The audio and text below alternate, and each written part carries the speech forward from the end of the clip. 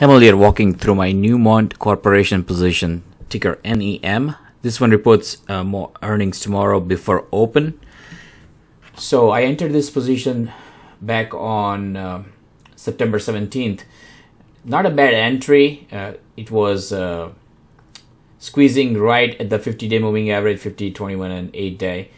The problem is, though, I should have had a stop right underneath this right there. Yep. Stop right there underneath this low. It was significantly higher than the 200-day moving average. However, gold miners, everything was squeezing. But anyway, so going forward, I need to have a stop there, so I don't have to incur a drawdown. It's down about 11 to 13% from my entry point. So let's see the other fundamentals here and technicals. So good broadening sponsorship, slowing down again like everything else. Fidelity Contrafund is a really good fund with a good track record, owns small portion of it. On a weekly chart, it is just approaching the 40-week moving average. On the fundamental side, 85, composite rating 77. So as we can see, this is going the wrong way. The relative strength is going the wrong way. 14% growth rate over the course of last 5 years. Earnings stability of 24.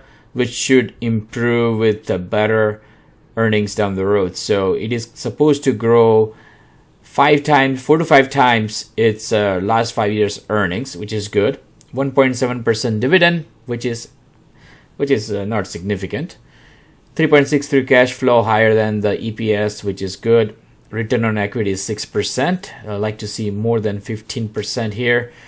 Consistent sales growth last 5 quarters. Earnings growth is accelerating. Let's look at the margin very quick. So margin is not accelerating, but it's stable in teens.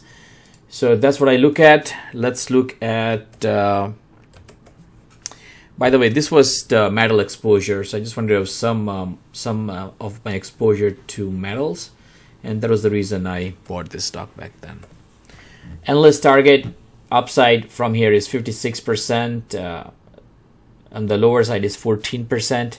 My buy price is always in orange, which is 67. So the average target is 67. I will be selling this on the next move higher. Let's see here. Earnings. Like I mentioned, it's supposed to grow for next couple of years, and then it's going to plateau in the 4s. So I don't want to see earnings plateau. I want to see it continuously grow. So that is not something I would be holding for a long time. And then revenue growth is growing for 2020, 2021, and then again it's sliding down. So not something I will be holding long term.